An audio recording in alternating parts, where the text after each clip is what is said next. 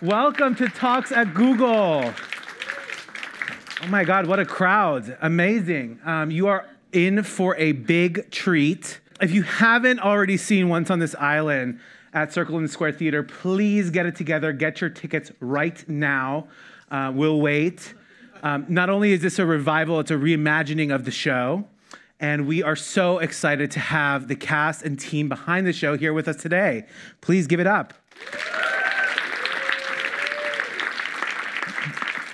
Before we kick off our conversation, it's my pleasure and honor to invite Loren Lott, Quentin Earl Darrington, Kenita R. Miller, and Rodrick Covington to sing Mama Will Provide.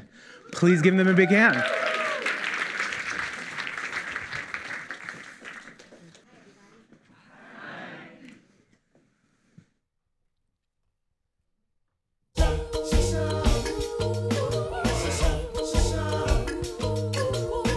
Ti Moune lost all her fear.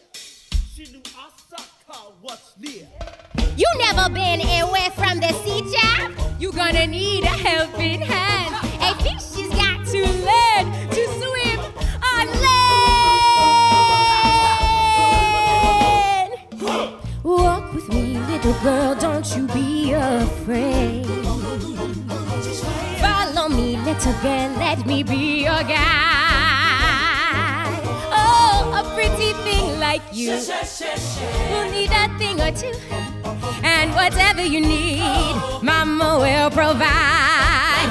Whoa, down the road, little girl, you may lose your way. All alone in a world that may seem too wide, but sit on Mama's lap, and I will draw a map, and whatever you need, Mama will provide. I'll provide you moss to soften the road, rocks to sit on, to sleep underneath, fun for your toes, to fill up your belly, to fan your face, grass for making your bed. Mosquitoes. Ha! Bugs will bite, little girl, and the night will fall.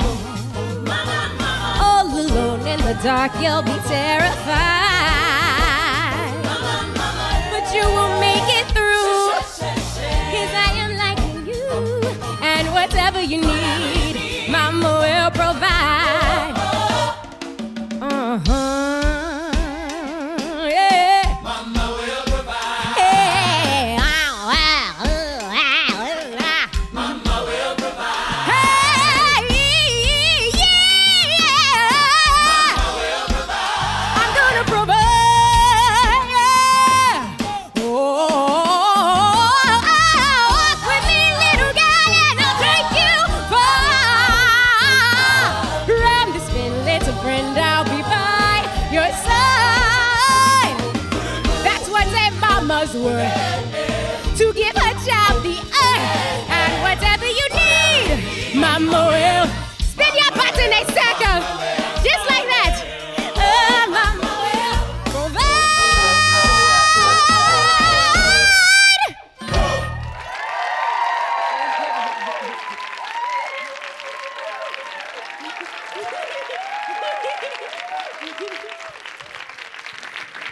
Keep it going. One more big round of applause.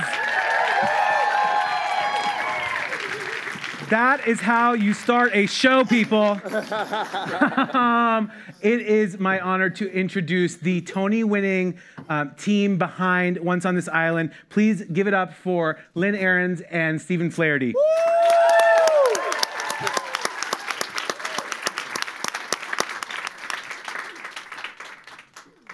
Hello.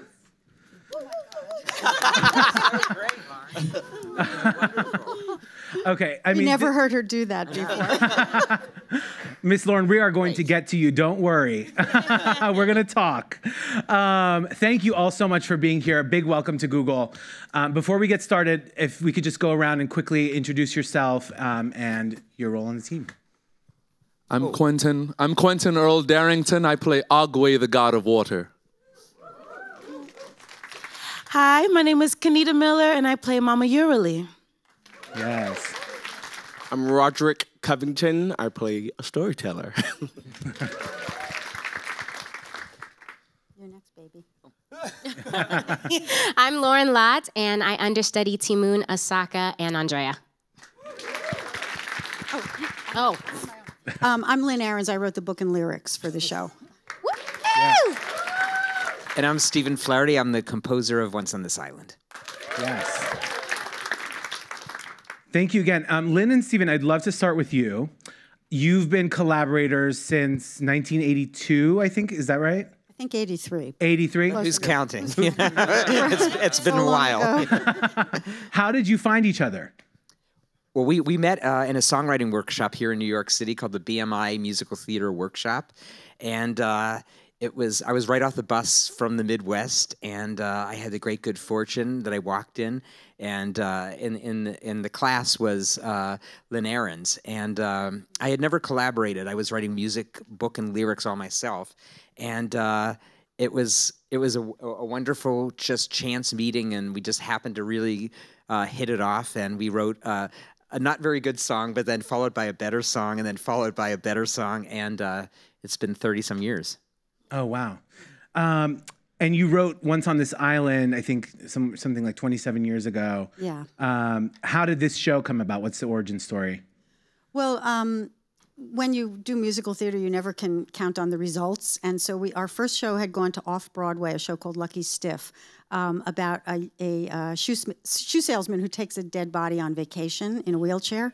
It was very dramatic. Weekend at Bernie's. It was before that, and it was off Broadway. It had a limited run, and we were sort of desperate to start a next project. And I went to a bookstore where they remember bookstores, and they had a used bookshelf area, and I pulled a little novel off the shelf and I looked at it, and it had a very colorful title and colorful cover, and I opened it up, and the first words were, "There is an island where rivers run deep, where the sea, sparkling in the sun, earns it the name Jewel of the Antilles." The first words on the page, and I went, "Oh, this is a musical."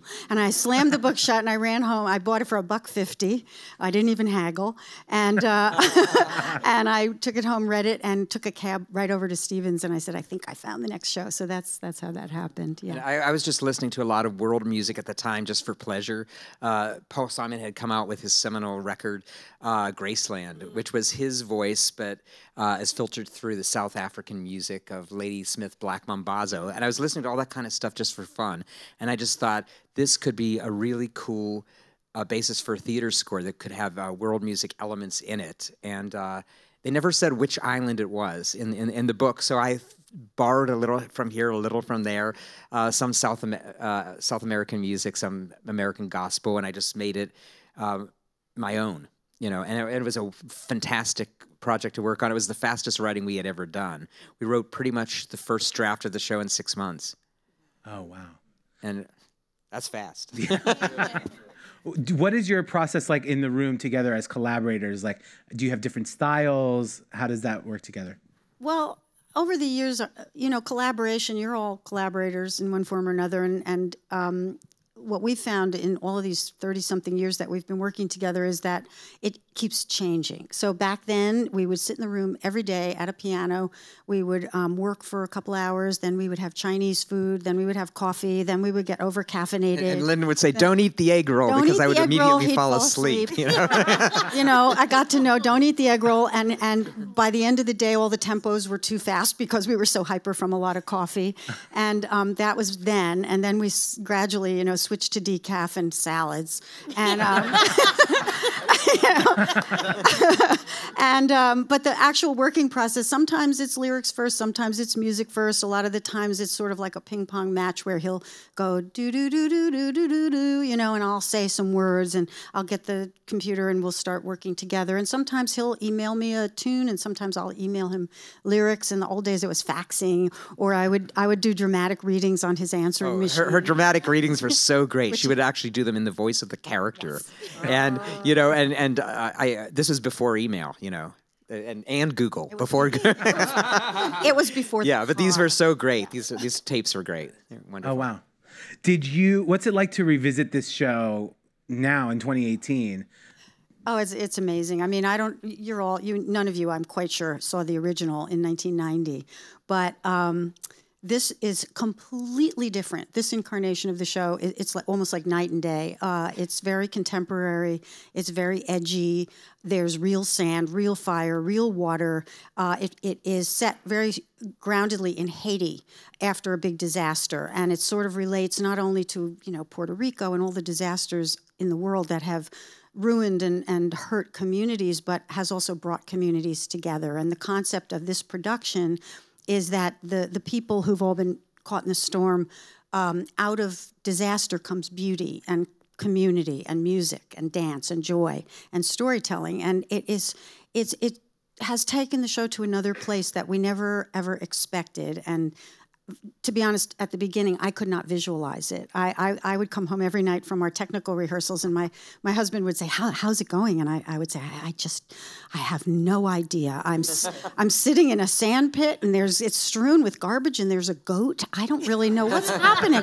I couldn't see it. And then little by little, I began to really, really understand and appreciate it. And it's such a beautiful, special production, and these guys are it's great. In the first row, they actually have their feet in the sand, and the fact that we're doing it in the round is so revelatory. I've only seen it in a proscenium sort of situation, so this is great because it's really about a dialogue between the audience and the actors, and this cast, they are spectacular.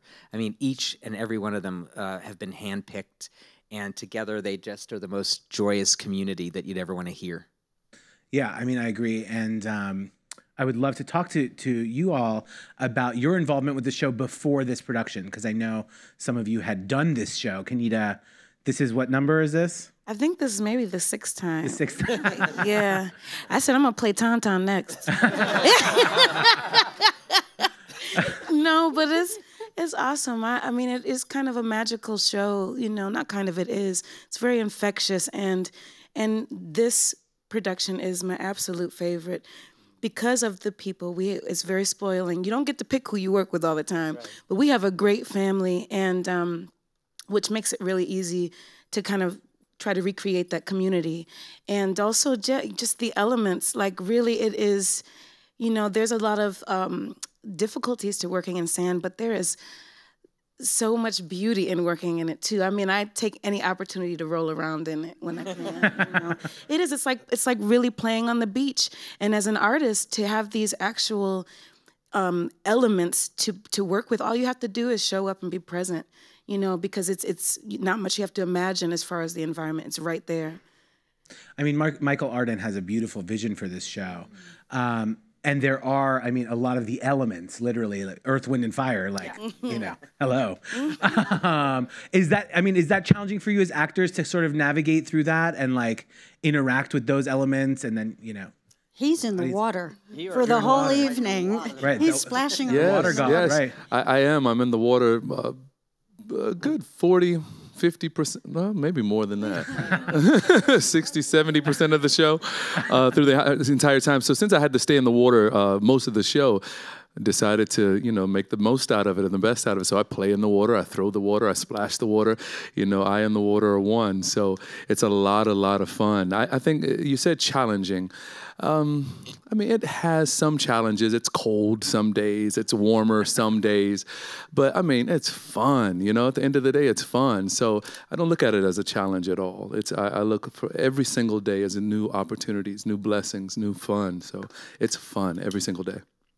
Loren, we were talking a little bit backstage, and you also had an earlier experience with Once on This Island. Tell us about that. Yes, when I was 15, I was offered the role of Ti Moune, and I turned it down because I just thought it was way too big. So then they had me do Erzulie instead, and I was like a fetus Erzulie among all of these adults, but that was when I completely fell in love with this show. Oh, wow. So it's fascinating because it's in a way a revisiting and a reimagining for you two, but also for many of the cast members. Rodrick, did you know about the show? No, I didn't know anything about the show. I mean, I knew about Stephen and Lynn and their work, but I hadn't seen the show, or I mean, I heard of the show, but I hadn't seen it or anything. But when when we started working on it in the reading, actually before the reading, when I got material and just like started working on it, I just fell in love with it, and I was like, oh my God, if there's anything that I want to do in the next season, it is this. And I started praying that I would get the show. And I think we all felt that way. It just felt like it was meant to be at this time. And there's something about it being very timely. And from the minute we had our first meeting with Michael Arden and Ken Davenport, our producer, and our two orchestrators, Michael Starobin and Anne-Marie Milazzo, from that time till we said yes. And then from the moment of yes to we're in front of an audience, it was only a year and a half, which is really fast. Because we've been pushing other shows like very slowly along. But this one, I think everybody just thought this is the time to do this. And there was an urgency about it. Yeah, I mean, the show does feel very current. I mean, it's what was that decision-making process like? Like, how did they approach you about it? What were the conversations like? And why is now a good time for this show? Well, right now is a great time for theater, period, because look where we are. We need community. We need to get in the same room. We need to have dialogue. That's what theater is. So, it's our show, feels very topical, but I think almost any show feels very topical at the moment. Michael Arden is a genius, I think. He was an actor to begin with, and he's an amazing actor and an amazing singer. And who knew that he had this directorial genius in him as well? He did a show on Broadway a few seasons ago called Spring Awakening. It was a revival, and they did it with the Deaf West Theater, right? And it was all signed, and it was beautiful. And when he came to us, first of all, he wanted to do this show a cappella. And we objected to that, and we said, we need a drum. We need some music. I just thought it was going to be like a doo-wop thing. I said, is this going to be like the pentatonics? I said it it felt very odd to me. And I said, you need a drum. You need this primal drum. You need a bass. And then we had more conversations. Yeah, and he brought us drawings. He started to bring drawings and show us visuals of, that were not exactly like what we've ended up with, but they implied Haiti. They implied children. They implied certain magical elements and fantastical elements and certain very grim elements as well. And what we've realized along the way with Michael is, and we kept saying, well, that's interesting. Well, why don't you go away and bring us the broomstick of the Wicked Witch, and then we'll talk again. And then he would bring it back, and we would talk again. And finally, he won us over. We thought, this all sounds good and interesting. And, the whole point of doing a revival is to do something different. The show has been established in one way, and why not try to shake it up and do it in a different way? So as the authors, it's a big risk, because Once on This Island gets done all over the country in schools, and, it's sort of a wonderful, beloved show in a way for generations of people. And so, to say, okay, you can bring it back to Broadway, and we don't quite understand your concept, but it sounds really interesting, was a risk for us. Well, the thing that was exciting, though, is from the very first meeting, he wanted it to be very ritualistic. He wanted to do it in the round. He wanted to have the audience very close and participating in the story. And of course, there's only one Broadway theater that is in the round. And so there was no plan B. So it's like either we had to be encircling the square or not do it. And I think we just willed it into being. We just really imagined it. And we were fortunate that they wanted our show and we wanted to be there. Yeah, I'm curious about sort of like the process of growing up with this show, like you did, Kenita. We didn't mention this, but you actually played Ti Moune. How has your relationship with the show, over 6 times, has it changed? Has your understanding of the characters changed? Most definitely. I always joke, I'm definitely not waiting for life to begin anymore. Ti Moune with a walker. But I have fallen in love with Mama Erzulie. I really have. One, because I have aspirations to be a mother. And I think so that really speaks to my womb. and keep saying, don't do it yet. Don't do it yet. And also, too, this character, it reminds me of my mother. And my mom actually did some missionary work in Haiti, and she was actually assigned to orphaned children, and was in kind of a part of putting a school back together. And so I went back and looked at a lot of the pictures that she brought from, and it's crazy because the uniform that the little girl wears in the show is almost identical to what these kids had in the photos with my mom. So I mean, this show has always been really special to me. It was one of the first, because I got started in musical theater really late. It was one of the first shows that I saw myself in. I saw, people that looked like me. And yeah, so and the music is infectious, and the story is, I think, has its own magic to it. And then putting it all together, it's something that I think a lot of people hold very dear to them. And I don't even know if you, like Lynn and Stephen, if you know what were starting when you wrote it. Like, it really is something that I think a lot of, even if you don't like theater per se, it's something that just really captivates you, and it has done that to me since the beginning. Yeah. I mean, this is a real treat for me because this is, one of my favorite Broadway scores of all time. I gave him $5 to say that. Yeah. Every mention is another $5. Cha-ching. My favorite Broadway score of all time. And it was fascinating to hear while I was, preparing for this. You had relationships with some of these marvelous actors. Quentin and Kenita, you had actually worked together in Ragtime. Ragtime. They were Colehouse and Sarah. First show ever out of school. Yeah. Is that your equity card? It was. It definitely was, yeah. She was amazing. We couldn't believe her the first time we met her. She's so tiny, and she just has this enormous voice and this enormous soul, and she's incapable of doing anything false. We do collect actors. We do collect actors. We do. You also learn to weed out some of them. That's true. Stay tuned for the after show, everybody. We'll tell you later. No. But we absolutely adore this cast, and many we've worked with before, some we haven't, and it's will again. And it's so exciting, you collect them.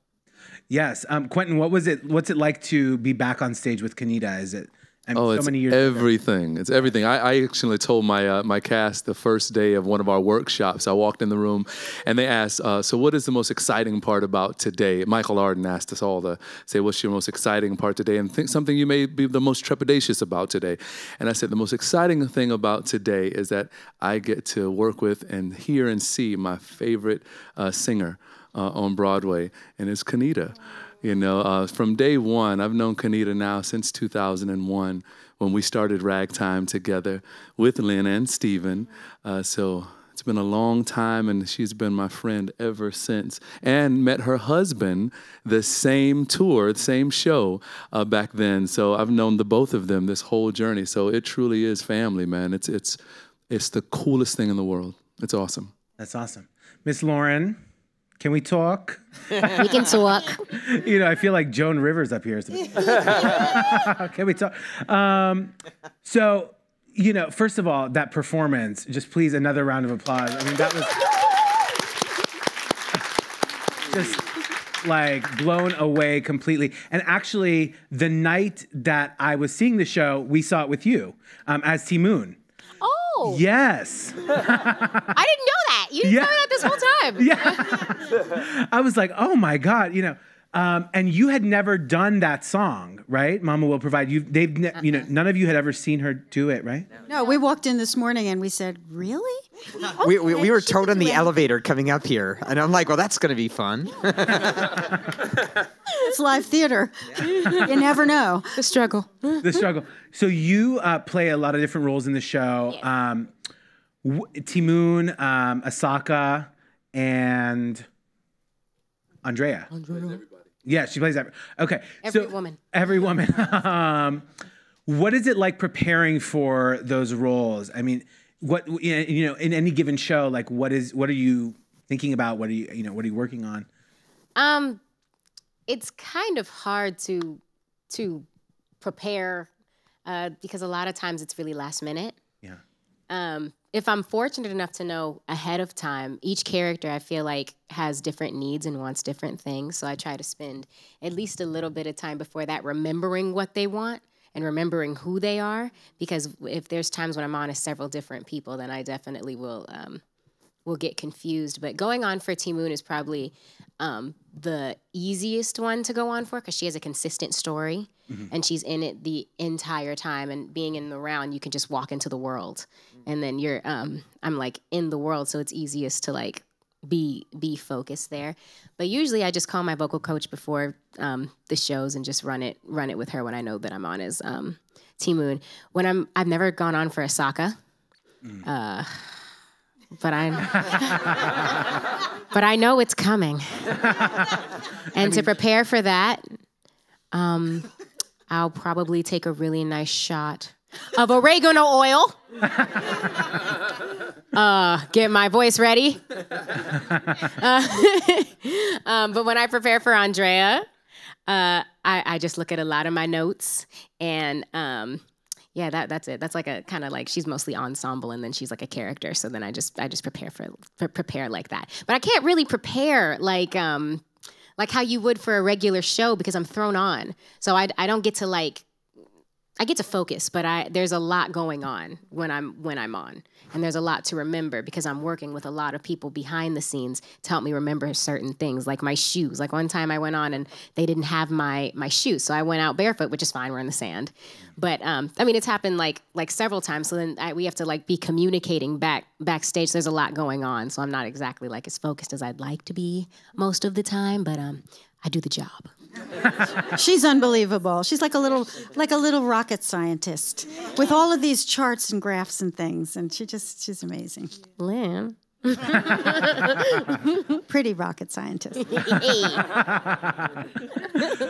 How do you keep these characters, sort of organized in your head? Is it, I mean, you're memorizing lines for all three of them. Is that hard to keep track of? Well, praise God, when I was little, my hobby when I was doing shows, because I started when I was 7, and then my mom pulled me out because she was like, no, I don't want you to grow up and like you're not going to be able to use the bathroom by yourself because you're going to be famous and you're not going to be able to go to like Disneyland because people are going to follow you to the bathroom. So I was like, dang, I want to go to the bathroom myself. So I didn't do it. So I didn't do it for a long time. But when I started at 7, I like really, I really enjoyed memorizing plays. Like when I was in a show, I liked to know everybody's lines and I liked to memorize everything. And then it came in handy because now doing this show, I have memorized everybody's lines and everybody's everything, but I keep a lot of videos. I'm coming for you. He's coming after you, Rodrick. Yeah, Rodrick, coming for you. And I keep a lot of videos. Videos are like my Bible. Like I go through my videos like every other night, and I just try to remember like who's doing what. But a lot of times, even when I'm on stage, I'm like watching everybody and watching everybody who I cover, trying not to miss anything so I can stay like up to date. Like if one character does something with another character and that becomes like their thing, I try to make sure I know it so that I can come and do their little like thing, it's always going. I'm losing it. You're hiding it well. How are you all preparing for these roles? I mean, you're on stage for 90 minutes. You don't really leave, right? Do you leave? I mean, for the most part, you're there. No, we're all pretty much all on stage the whole show. We leave maybe for a quick second, then right back out all the time. I heard Alex talking about this idea of a snack track. Can you tell us what a snack track is? And how? A snack track is a track in a show where you may have one song and you stay off stage for most of the show. So you come on, you kill it, and then you leave. I used to consider that to be like Mufasa in The Lion King. Okay. Now, I played Mufasa, and I love the track. You sing one song, and then you die. And then you stay back the whole second act. You're in your dressing room chilling. That's a snack track. Okay. And there are no snack tracks in this show. No. Oh, really? Okay, tell me about that. It's amazing. It's delicious. Yeah. Oh, I can see that, yeah. Can you see her as the demon of death? Oh, for those of you that don't know the show. You're so sweet, but I could just see, embodying that. Tell me, what's that process like, and how are you creating that character, but also as a storyteller, like, what's your character development like? I mean, when I first auditioned, everything was for Papa Gay. So everything that I was doing in preparation was for Papa Gay. And so just going in it, I just saw myself as Papa Gay, and I had to adjust more and to get more into as a storyteller. And that the storyteller is actually much more work than Papa Gay, because the storyteller is like constantly on stage and moving and changing and doing so much as Papa Gay. There's one linear and I really feel like I was already prepared, for that, in just the root of it, of even where Papa Gay comes from, even just from the voodoo. And so it just like doing that just honestly just feels just like completely right. I don't ever get to do that often, but when I do, we love it. Yeah, and she's incredible. Yeah, we have a woman playing the god of death, which is traditionally a man's role, and we have a man playing Asaka, Mother of the Earth, which is traditionally a woman's role. So we've shaken up the genders a little bit in this production, which also makes it really contemporary in a way and feel unusual. Yeah, I want to talk about that. We want to open it up to questions from the audience. If you want to line up at the mics on either side, we'll be happy to take your questions. Let's talk about this non-traditional casting. First of all, you all have some really non-traditional castmates, live animals. Right. You're working with goats. There are chickens in the show. Yes. And I actually heard, we were talking a little bit backstage, a chicken gave birth? Is this? Yeah, they lay eggs now. Yes. Which is good. It means they're comfortable. But yeah, we had one lay. I think it was either Laurel or Effie, because we have 4 of them. And they're all named after the Dream Girls. And I think it was one of them actually laid an egg right there during the pre-show. So we get fresh organic eggs. We don't tell them though.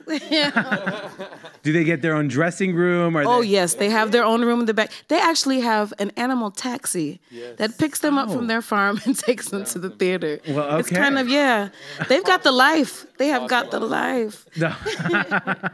These are Broadway chickens. Yes. They all have contracts. And agents, That's right. Take a question over here. Hi, everyone. Thank you so much for being here. I've seen the show twice. I love it. I have a question about the instruments, because there's a lot of interesting instruments, and I'm curious how those have changed for this production than before. Yeah, originally we had a little band of 5 people. It's sort of like a little Caribbean band, but off Michael Arden's idea of what if everything was taken from you? How would you create music? How would you tell your story? We came upon the notion of actually inventing some instruments that are made out of discards, out of trash, out of found objects. And our orchestrator, Michael Starobin, has a good friend named John Bertels, who has a group called Bash the Trash.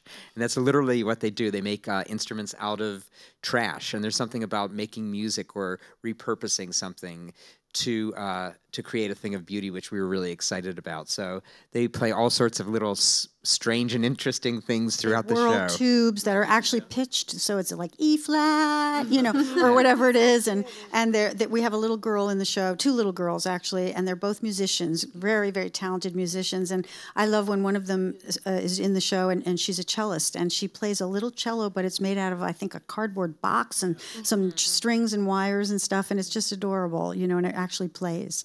So it's all that, glass scope bottles and all sorts of good stuff. So we still have our little combo, little island band, but with the trash instruments, and also we were experimenting with the idea of, instead of using synth pads like we did originally, creating those textures with the human voice. And so we have a beautiful vocal arrangement that functions as part of the orchestration, created by Anne-Marie Milazzo, who did all the vocal work on Spring Awakening. And she's like wildly inventive, and they're amazing that they can execute this stuff. And all that's tricky. new in this it's production. All new. Yeah. Cool. So yeah. Wonderful. Thank you. Did you, I mean, what's it like to hear the music with those sort of found objects and instruments? Is like, well, you know, the whole thing was a big process of experimentation. I think there's something about knowing that going into a revival where you know that the show itself works, so it actually frees you up to try a lot more other things, and this is one of the things. And it was sort of like we had a series of small workshops where we would experiment with these vocals and then these ideas for the instruments, and it actually, using the voice, it actually makes the show more human, because actually it's different voices supporting the other voices, and there's something about that just grabs you. Great. Let's take a question over here. I've loved this score for a long time, listened to the soundtrack many times, and waited many years for a revival, and this one was amazing. But I always thought that maybe it wasn't revived on Broadway because it's short. It's like a one-act. Was I right about that? And if I was, why did you ever consider making it longer? I don't think it was the length. I don't think it was the length either. It seems like these days theater pieces want to get shorter and movies are just getting longer, you know? I mean, movies are so long now. But I don't think that was ever an issue. I know when we took it to London, the London people, they like that full night out, and they said, can't we go to the bar? Can't we go to the bar? Can't we create? And we said, no, it really doesn't want to break. So what they did is they ripped apart the theater and they made it into a Caribbean village, and they had all sorts of like Caribbean goat pies and Caribbean bands playing after. So they had like an after show kind of thing. So it was like you could just hang and do that. I think it's just taken this long because it's just taken this long, you know. I don't think there's any real reason other than it just takes somebody to fall in love with something and have a vision for it and say, I want to bring this back, you know. So it just. There was always talk about revivals, but I'm glad it didn't happen until now, because I think we needed to wait for the right group of people to manifest themselves and sort of show up in time. Yeah. So great. Thank you. Thank you so much for coming to Google. This question is mainly for Lynn, because I was really struck by how you mentioned the importance of community and the arts bringing us together. I work on YouTube, so I'm always very curious and excited when creators come in. How do you think that YouTube specifically, maybe Google in general, could do a better job of supporting the arts and engaging those conversations through our online platforms? Uh-oh. Well, I think you do a great job to begin with. It's years ago I wrote songs and sang for a show called Schoolhouse Rock, which maybe some of you grew up with. And they're all on YouTube. And so I can see my life flashing before my eyes sometimes, you know, and it's extraordinary to me how you can find so many things on there and through Google. I mean, almost, you know, the knowledge of the world at our fingertips. And I love that. I don't know how you could do a better job, but maybe, is there a theater channel in your future or something? You know, live performance is very ephemeral. You know, you see it one night and Alex Newell is playing Asaka. You see it the next night and Loren Lott is playing Asaka because Alex got ill or whatever. You know, one night an actor is on, the next night they're not as good because they're not feeling as well or whatever it is. So, you know, to capture live theater, I think is very important. And the more we can do that within legal limits, the better. You know, there's a lot of stuff on YouTube that people, you know, sort of hold the camera up and then stick it under their coat or something. And, you know, we don't want that so much. But maybe there's something in that idea. I don't know how you would do your job better. I'm always, like, I feel I'm in the heart of technology right now. It's like the belly of the beast. It's really cool. There's something really exciting, though, about the idea of global community, because that really didn't exist, you know, before the advent of the internet and all of that. That's right. I find that's potentially really exciting. Yeah, the idea of that interfacing. Yes, exactly. Cool. Thank you so much. Thank you. Thanks for asking that. Quentin, we were talking a little bit about craft and, you know, sort of, you know, learning your craft and honing your craft. And, you know, what's your perspective on the whole sort of digital landscape as it relates to, like, you know, young artists coming up? You know, obviously a lot of people are getting discovered on YouTube. What's your relationship with that? What's your perspective on it? It's interesting because in this age of social media, things are so fast. Information moves so fast. We learn so fast, and which honestly, in a lot of times, makes audience members' attention spans shorter. And just like we said with shows getting shorter and shorter and shorter, these quick blurbs, these quick things, not too many people are taking the time to read as much anymore or to take the time to really sit through a 3.5 hour production. I hear Angels in America is back, and it's an event, and which I can't wait to see, and to be a part of. I think there's some pros and some cons, to the way this push has happened for us all moving forward. But I hope that there's a happy medium that we can continue to find artistically, creatively, and for our human nature and growth all across the board to keep growing and producing great art and great people. Yeah, Loren, you were on American Idol. You've done a lot of film and TV work, but we're talking a lot about live theater. What's it like doing, what's it like being back in the theater? Do you have do you prefer one over the other? What are the differences?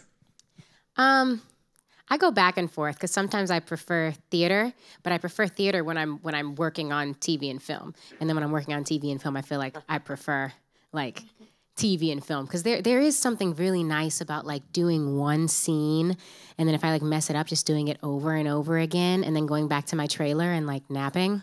And then like crafties, which like when you're on a set, there's like food everywhere and it's called crafties and they become your best friends.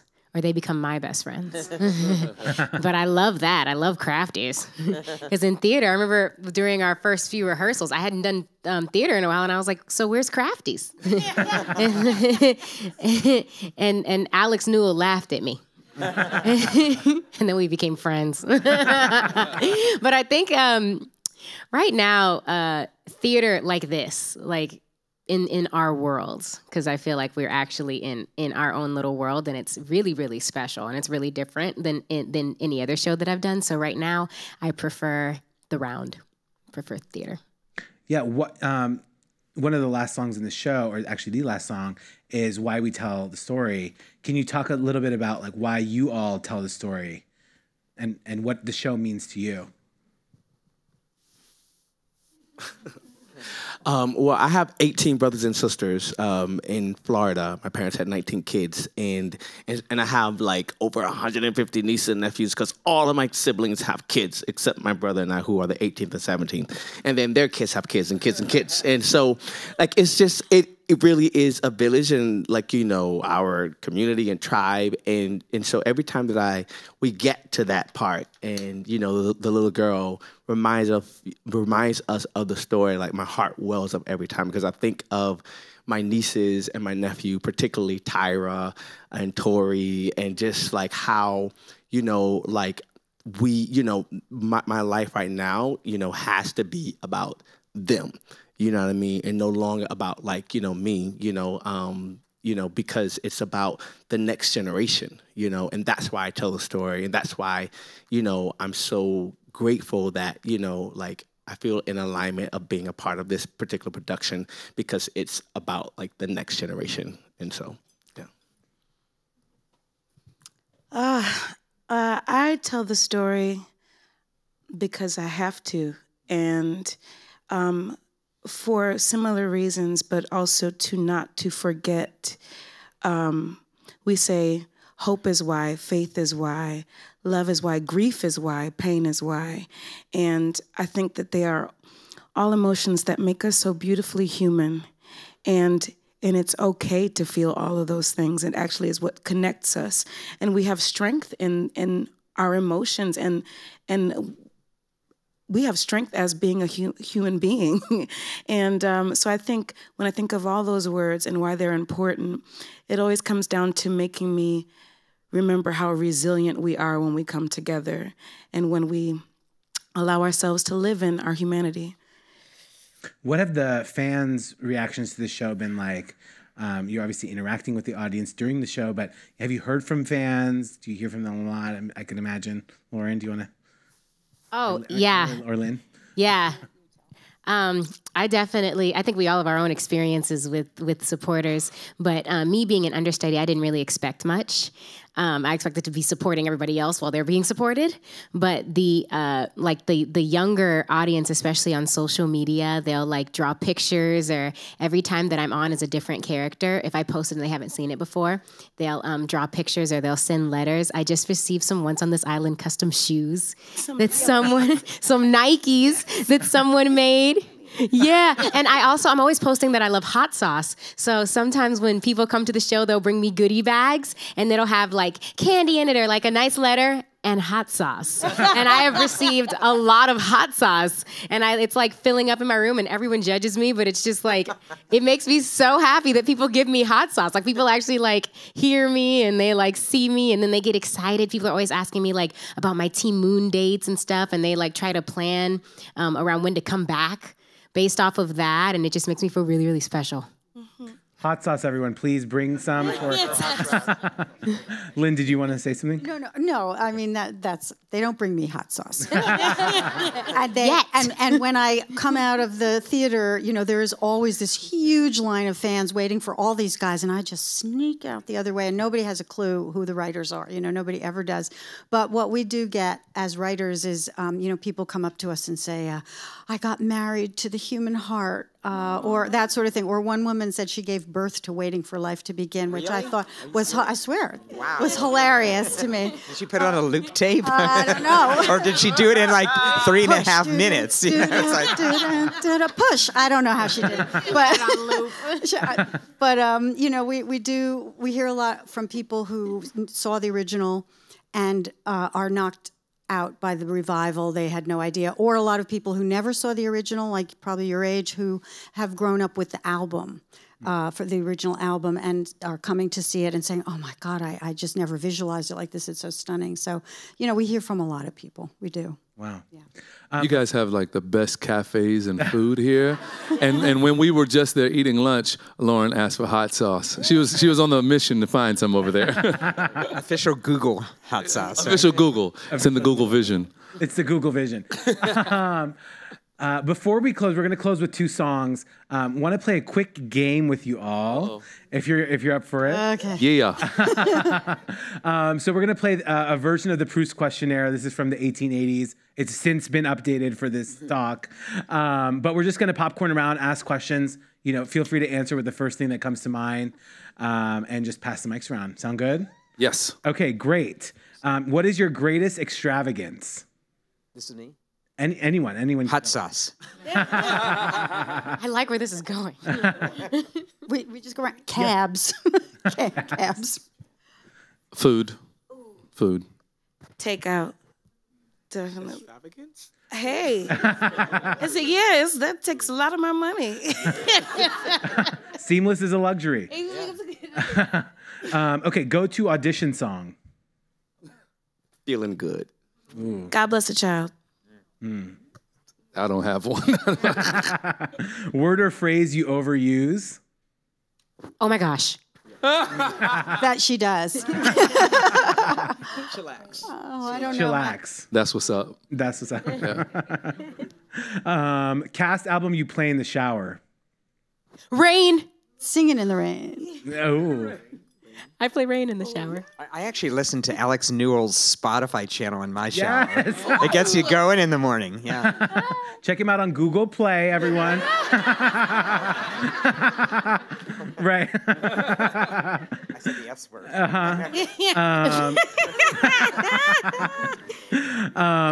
Role you've always wanted to play.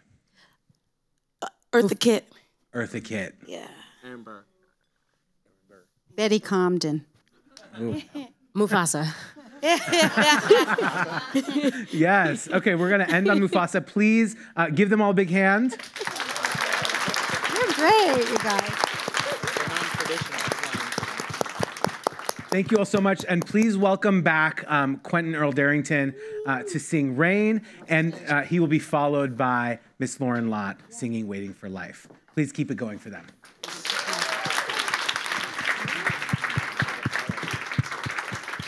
Yeah, that's perfect.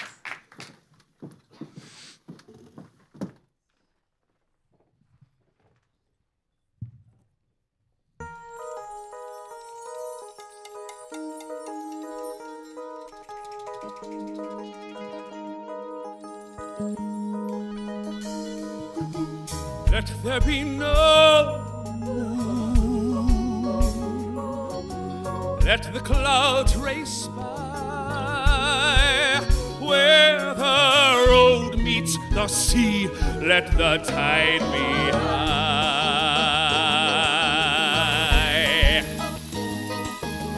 Let there be a girl walking by the sea. And let there be rain, rain.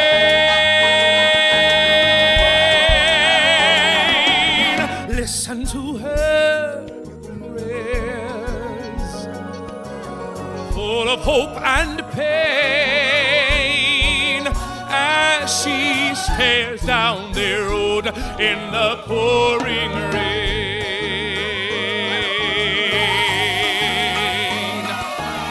Rain on the road, rain on her face. Rain makes a road such a dangerous place.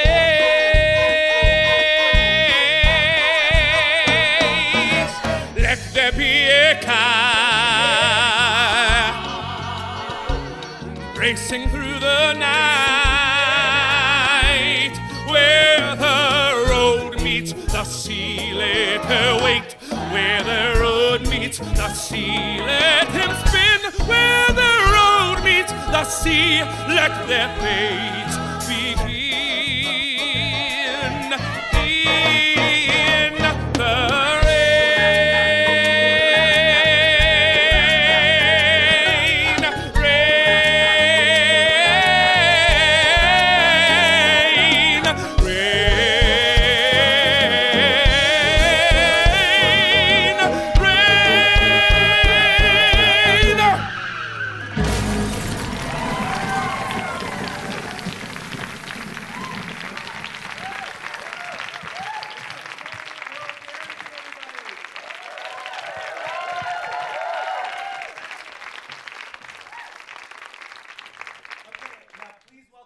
Loren Lott to sing Waiting for Life.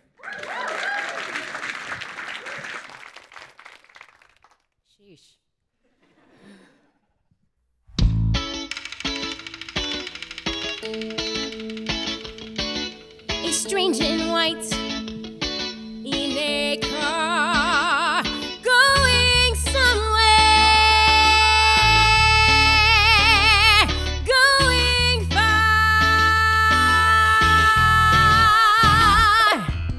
How it must feel to go racing wherever you please, flying as free as a bird with its tail in the breeze.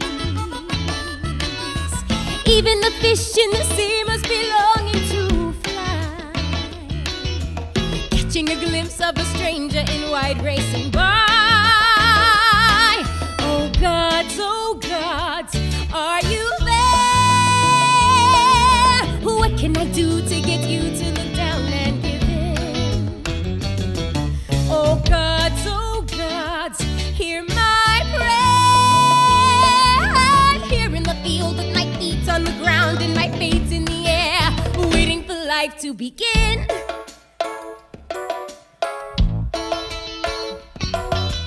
Mama's contented and Tonton accepts what he gets. Happy for tea and the cups and the holes and their nets. Happy to have what they have and to stay where they are. They never even look up at the sound of a car. A stranger racing down their beach, racing to places I was meant to reach. My stranger, one day I'll arrive. Your car will stop and in a hop and off we'll drive. We'll drive.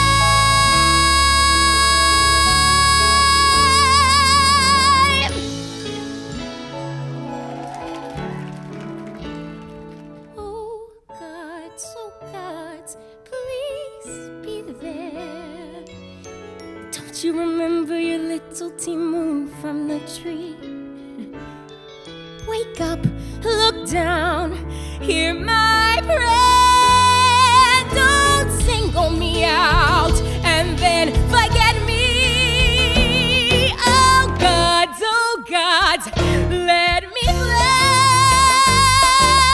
Send me to places where no one before me has been. You spared my life, show me why. You get me to rise like a fish to the beat, then tell me to wait. Well, I'm waiting, waiting for life to begin, waiting for life to begin.